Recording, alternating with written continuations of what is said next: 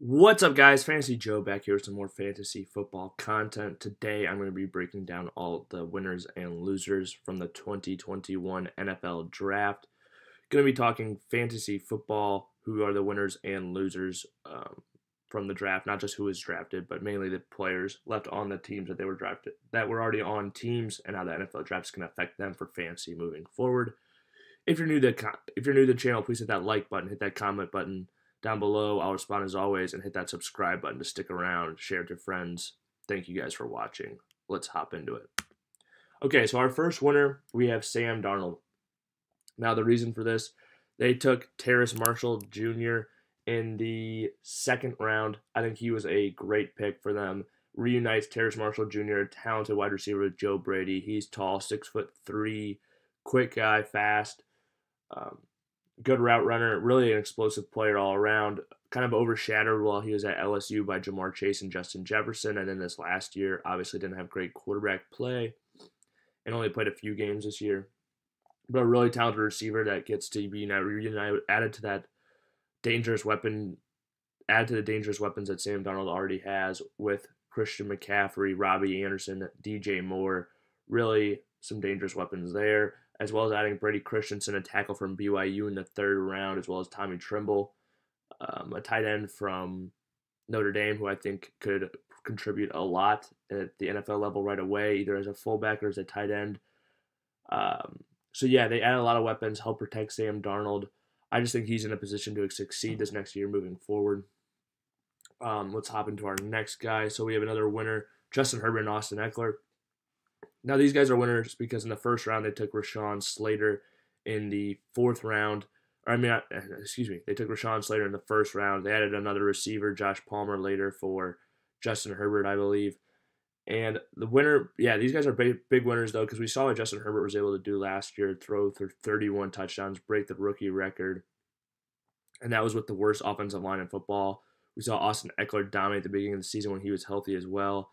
And again, behind the worst offensive line in football as graded by PFF last year. And now they've added, Brian Bulaga missed a lot of games at right tackle last year. He'll be back and hopefully healthy this year. At center, they've added Corey Linsley, the highest graded center last year in all of football. And then they went out and drafted left tackle Rashawn Slater in the first round, who was, some people's number one tackles this year, even over Penei Sewell. Very talented player. And that left tackle spot for them has really been bad recently. So I think all of a sudden you got Justin Herbert, who dominated last year, and now all of a sudden you give him an actually good offensive line, or much, much better than he had last year. Same thing with Ekeler. I think these guys are going to open up more holes for him. I think the offense in general is just going to be so much more successful. With the influx of offensive line talent, they also signed Matt Filer this year, an offensive guard. So a lot of things are headed in the right direction for them for sure. And that's why these guys are such big winners in fantasy football for me. Just think that they are going to be able to do even a lot more than they did last year. Okay, our first loser, we have James Robinson. James Robinson handled over 70% of the touches for the Jacksonville Jaguars running backs last year. And then in the first round this year, the 25th overall selection, they drafted Travis Etienne, running back from Clemson. Etienne is super talented, all-time leading rusher in the ACC, all-time leading touchdown scorer in the ACC. And when you draft a running back in the first round, you plan on giving him the ball. So that's the biggest reason why James Robinson's a loser. And he dominated in fantasy because he was able to get that ridiculous touch percentage, getting basically more of those running back touches, or a higher percentage than any other backs really in the NFL almost. And now you bring in a guy like Travis Etienne, who's going to immediately steal a lot of those receptions on third down right away. And as well as, he was drafted in the first round, he's going to get his touches on first and second down as well. So I do think James Robinson's a big loser for fantasy football. Okay, next up we got a winner, Clyde Edwards-Helaire. I don't think many people are looking at Clyde Edwards-Helaire as a huge winner, which I think is a big, big mistake for fantasy football. I think when you look at this thing from a holistic standpoint, sure, it wasn't a draft pick, but they traded their first-round pick, and they picked up Orlando Brown Jr. from the Baltimore Ravens to come in and play left tackle for them. He's going to be very talented. He played it last year, saw him do it successfully. So that's a major upgrade for them in that left tackle spot. They had already signed Joe Thuney in free agency. Not sure exactly where he's going to play. Is a left guard typically, but has played tackle before, has the ability to play tackle. So we'll see if he ends up being a left guard or tackle. But either way, is a very good offensive lineman who's going to be able to step up and be a major upgrade for them right away. And then they drafted Humprey later in the draft, I believe in the second round. I think he's going to be a instant day one starter and an upgrade for them at center. And a very talented player, probably the first or second center in this draft from a talent perspective. And so, yeah, I just think with all these major upgrades along the offensive line, Clyde Edwards-Helaire is a huge winner. Patrick Mahomes is a winner too, but Patrick Mahomes was really already a winner, which is doing very well in fantasy to begin with. But I think Clyde Edwards-Helaire, these offensive line upgrades are what going to allow him to make that next step in fantasy, hopefully punch in a few more rushing touchdowns, as well as still being utilized in that passing game. And I expect him to be utilized even more this upcoming season. So next up, we've got our loser, Melvin Gordon. Melvin Gordon's a loser because he was one of the biggest winners of free agency when Philip Lindsay ended up leaving the Denver Broncos to head to the Houston Texans. But then the Denver Broncos selected Javonte Williams, running back from North Carolina, with the number 35 overall pick. Not only did they pick him so high in the second round, they traded up to get him, trading a fourth-round pick and getting a sixth-round pick back. So, yeah, Melvin Gordon, a guy we thought was going to dominate the workload this year, is definitely not going to anymore, and Javonte Williams is a long-term plan after this. Melvin Gordon's got one more year left on his deal, and when you draft a guy that high, I expect them to, I think Melvin Gordon will still get a good amount of touches this year because they don't want to run their rookie into the ground right away, but when you draft a guy that high, he's going to get the ball year one no matter what. So I think that will definitely cut into a big portion of Melvin Gordon's workload. And yeah, I just think it was a big bummer for Melvin Gordon for sure in fantasy football.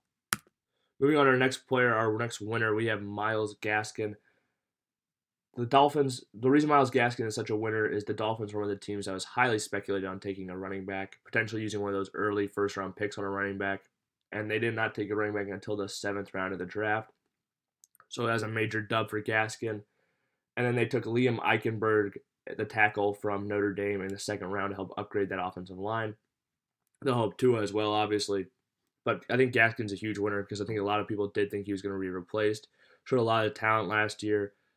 Had 41 receptions in 10 games, which is a ton.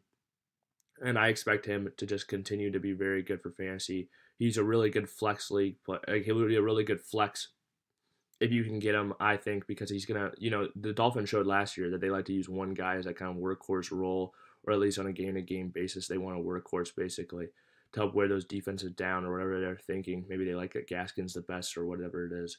But even when Gaskins went down, they used Salvon Ahmad, in that role where he was getting basically all the touches. So Gaskin's definitely a huge winner from this draft and a player I would be excited to draft in 2021 because of it.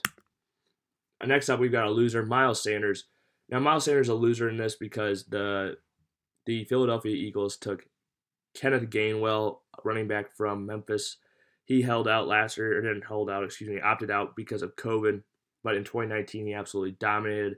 And the thing about Gainwell and why Miles Sanders is such a loser, it wouldn't matter to me as much if they took a running back in the 5th round, but Gainwell had over 50 receptions last year in college, and that's where Miles Sanders thrives in the NFL, is getting a ton of that passing game work. And I think Gainwell is going to come in right away and steal a good amount of that. I think that's why they took him. He can, he's a talented runner as well, but he's definitely going to take some of that pass catching work from Miles Sanders. So Miles Sanders is definitely a loser in fantasy football because of this. All right, next up, we have our winner, A.J. Brown. Honestly, one of the biggest winners in the entire NFL draft in my mind. The Tennessee Titans were highly speculated to take, some weapons after losing Corey Davis and Jonnu Smith to free agency. And they didn't take a receiver until the 4th round when they took Des Fitzpatrick. And we saw A.J. Brown dominate last year on only 106 targets, and he missed 2 games. Played in 14 games. On 106 targets, he had 70 receptions, 1,075 yards, 11 touchdowns. And again, that was in 14 games. And then following the season, he had surgery on both of his knees. Doctors said he should not have even been playing in the NFL season that year. But he dominated, and that was on 106 targets.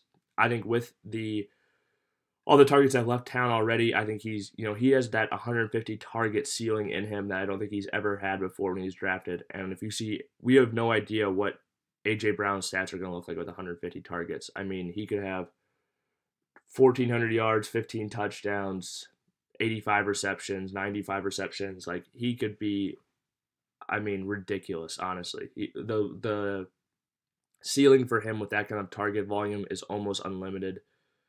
I think A.J. Brown's going to be a downer receiver in fantasy, a guy I'm not afraid of taking the second round by any means. Absolutely love A.J. Brown moving forward. And now I'm going to do some honorable mentions on some winners as well. Joe Burrow, they brought in Jamar Chase with that 5th pick, brought in Jackson Carman later in the draft, a tackle from Clemson who can help protect him. Tua Tagovailoa, they brought in some offensive linemen, as I said, with Gaskin, bringing in Liam Eichenberg in the second round, as well as drafting Jalen Waddle in the first round, so got him some weapons, got him some protection. Jalen Hurts as well. They trade up, got DeVonta Smith at that 10th selection, got him a weapon that will definitely help him out, got him a true number 1 receiver. So I just want to throw those guys in there as some honorable mention winners. If you guys made it to this point in the video, please hit that like button, hit that subscribe button to stick around for more videos. And if you have any questions or comments, leave them down in the comment section down below. Let me know who I missed, who you would have as a winner or a loser. And yeah, I'll respond as always. Thank you guys so much for watching. Until next time, this has been Fantasy Joe. I'm out.